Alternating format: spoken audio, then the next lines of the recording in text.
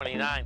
Let's get over to our man, Mr. Basil Chapman, as we do each and every Tuesday at 20 past the hour. And don't forget, folks, Basil has an outstanding show here every trading day, 10 to 11 Eastern Standard Time. Also has a great newsletter, The Opening Call.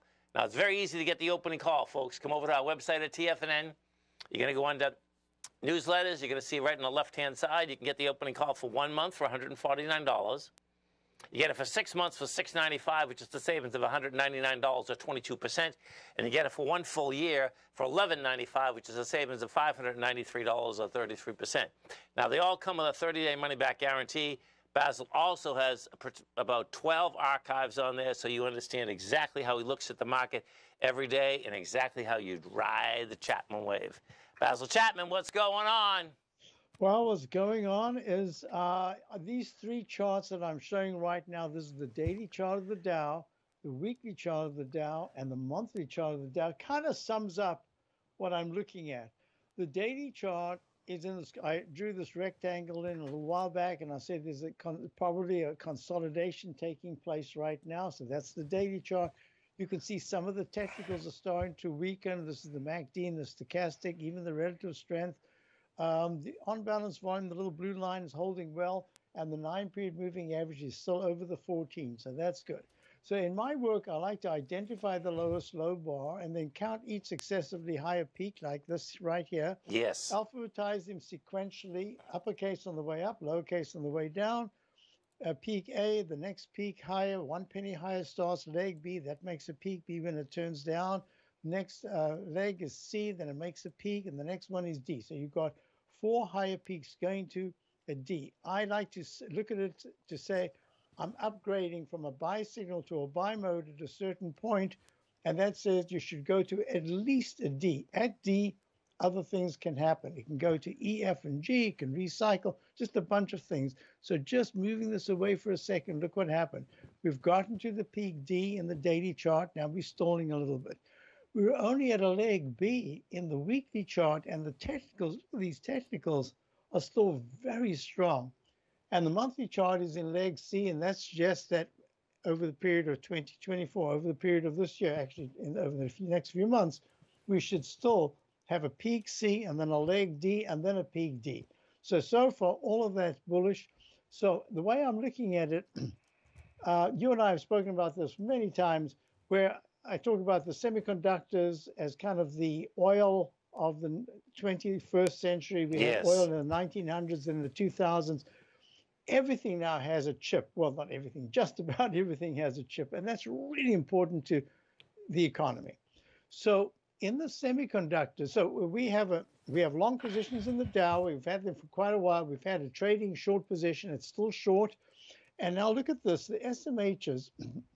This is a semiconductor, made a peak F, this is in the Chapman wave, at 207.12.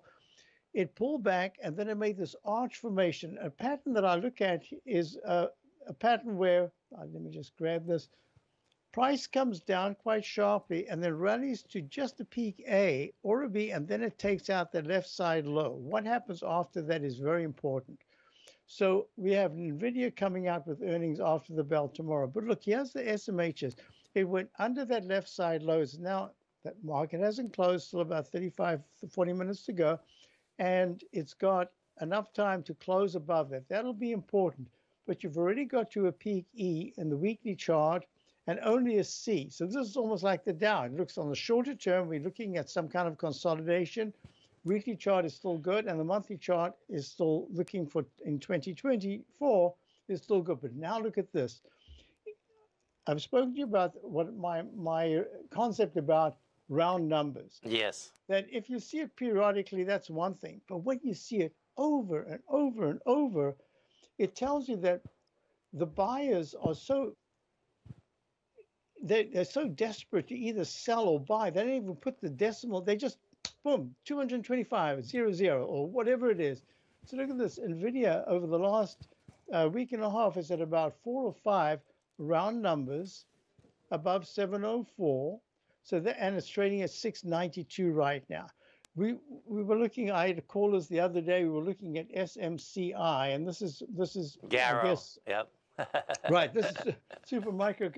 So I said, you've got to take some money off. I've got so that might many have Steve round Woods. numbers. Okay, yeah. Okay. And we've had round numbers, and even today, we had a 790.00 open. Look at that. A high of 802.00, and it's trading at 771 right now. And it was as low as 692.50, right? Yeah.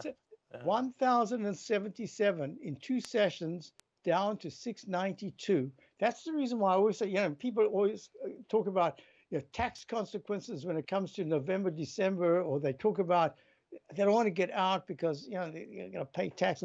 I'm always saying, a market in 2 days can just destroy that theory altogether. Yeah. You've got to take profits where it's a gift and it's given to you. So that's what I was saying last week. That's really important. At least take something off so that you've rewarded yourself. Wait, that's this SMCI. But look at this.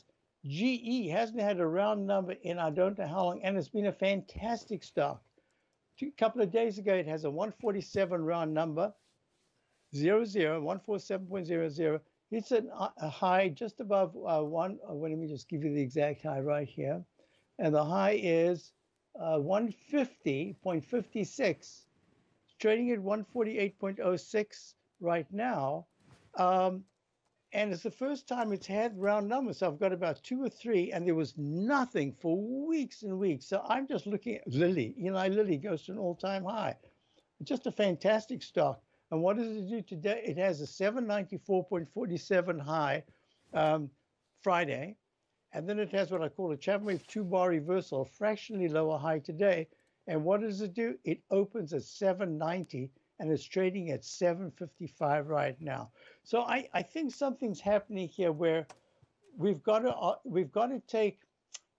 give credence to the fact that there are so many. These must be funds because it's not individuals, but to grab something at a high, be stuck with a. I mean, look at this ARM. This is ARM Holdings all-time high, 164.00. It has a whole bunch of round numbers. It's trading now at 120. It hit 115 this morning. 164. Somebody's looking at this and saying, I paid 164 and it's trading at 115. So I respect these round numbers. And all it's saying to me is that it's trading 120. Yeah, and I mean this is a pretty serious pullback. It was more than a pullback. This is 20%, more than that. It's a big decline. So I look at this and I'm saying something's happening here that's a little different. And I think this is part of this rotation that we're about to go into. In fact, I'm looking at some areas like phosphate. And I think we're having a rotation here that says the real winners that have had fantastic moves and some have gone parabolic are going to have a digestive phase. Now is a very appropriate time to be looking at other areas. So that's what we're doing for subscribers to my opening call. And folks, it's very easy to get Basil's newsletter. Come over to our website at TFNN. You hit newsletters. On the left-hand side, the opening call, you are off to the races. Basil, you have a great one, safe one. Those numbers, man, there's so many of them, Basil. It's amazing. Amazing. It's amazing, man. Have a great one, man. Thank you, Tom. Stay right there, folks. Come right back. You might think that if you want